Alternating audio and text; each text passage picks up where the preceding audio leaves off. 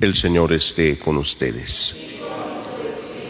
Lectura del Santo Evangelio según San Juan.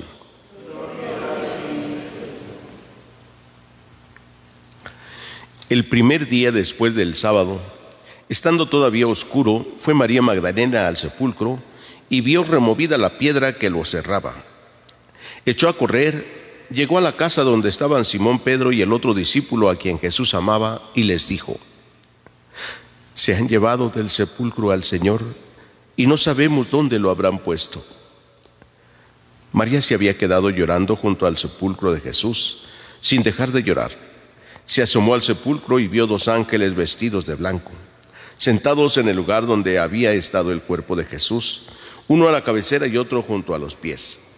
Los ángeles le preguntaron: ¿por qué estás llorando?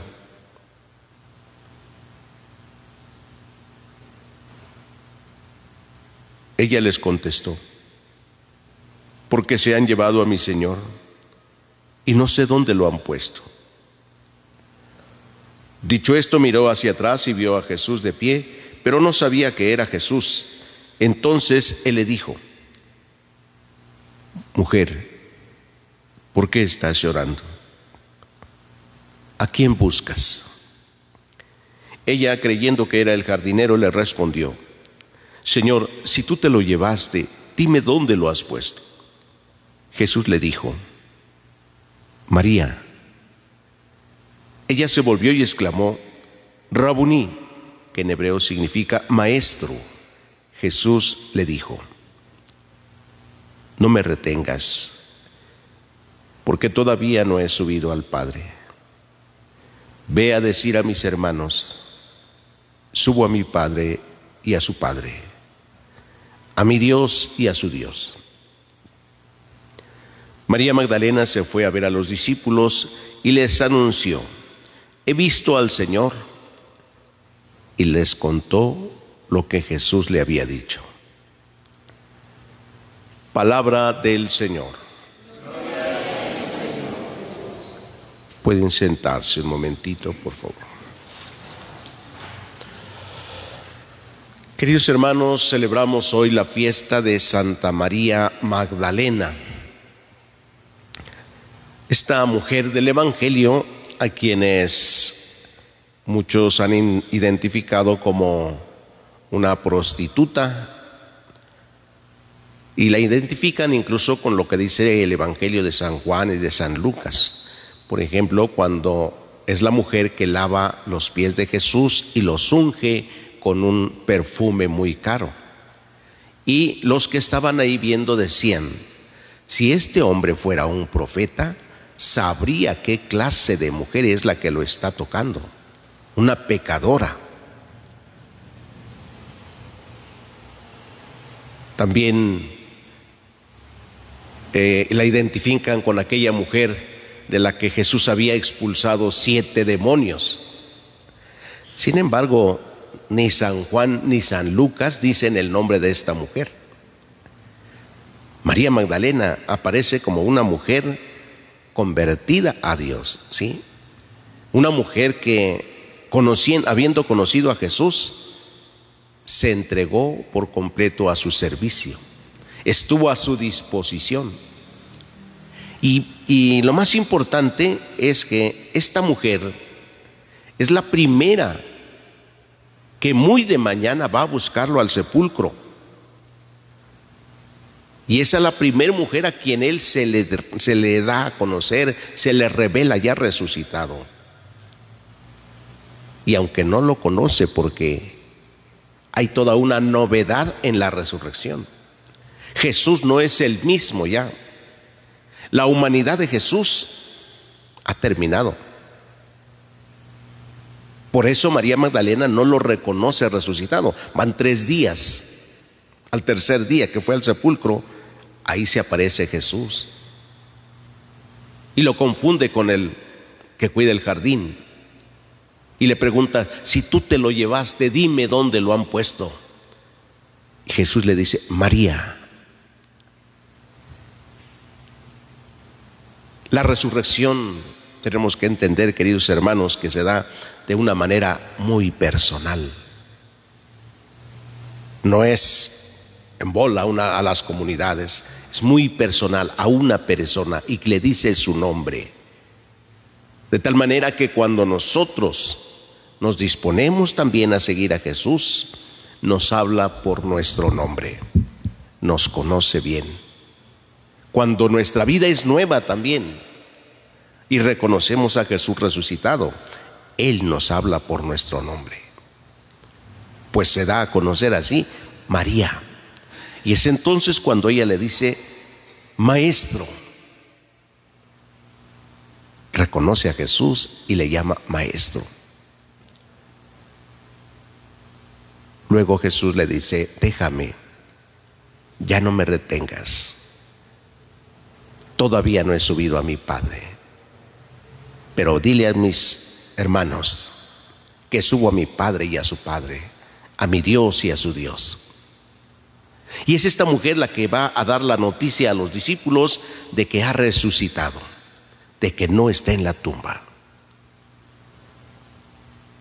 Si esta mujer era aquella mujer pecadora de la que se ha identificado con una prostituta, es lo que menos interesa a nadie, porque es a quien Jesús escogió. Y eso nos lleva a pensar lo que Jesús dijo una vez a los escribas y fariseos: les aseguro que se les han adelantado ya las prostitutas al reino de los cielos, porque ellas han creído y se han convertido, les dijo, y ustedes no. Oh, queridos hermanos, nosotros a veces juzgamos a quienes no viven conforme Dios quiere o como Dios quiere. Juzgamos eso. Juzgamos al sacerdote porque creemos que debe ser de diferente manera. Juzgamos al Papa porque creemos que no está haciendo bien las cosas. Juzgamos al obispo, juzgamos al catequista, juzgamos a todo mundo, porque pensamos que deben ser los primeros que deben dar testimonio, los primeros que deben estar por encima de todo. Cuando Dios nos está dando la oportunidad a cada uno de ser los mejores que incluso todos ellos. Y no ser como los fariseos, que solo se pusieron a juzgar a María Magdalena. Pero Dios, que ha visto su conversión, le ha premiado al dejarse ver por ella y al hablarle por su nombre, María. Ya quisiéramos nosotros escuchar nuestra voz, escuchar la voz de Jesús y hablándonos por nuestro nombre. Si no hay conversión, no hay salvación. Esta mujer se convirtió y como fruto vio a Jesús resucitado en la tierra y después en el cielo.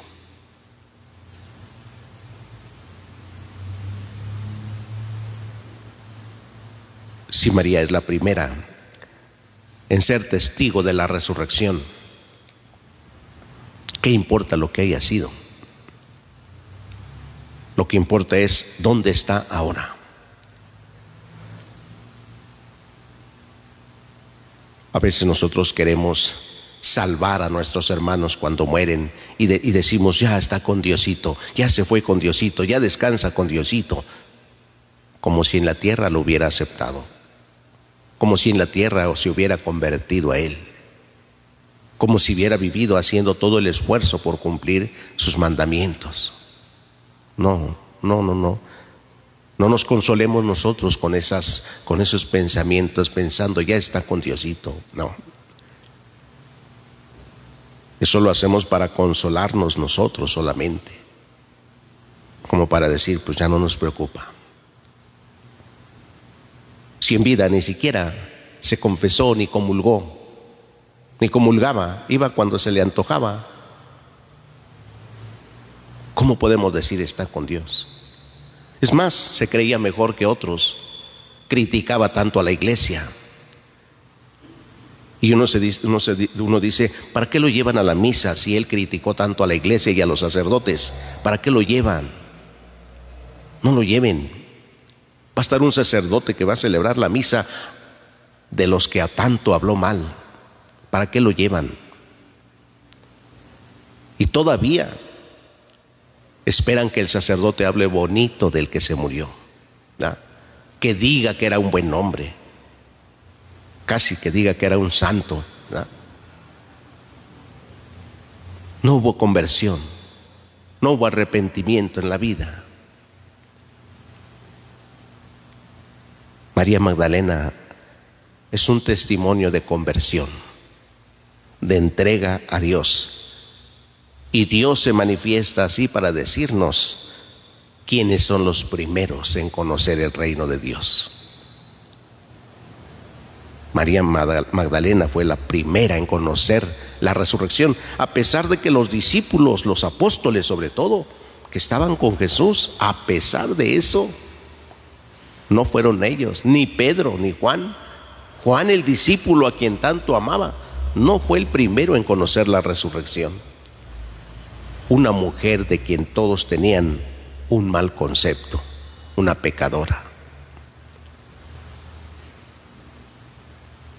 Si todos nos reconocemos pecadores, hombres y mujeres, de 1000 formas somos pecadores.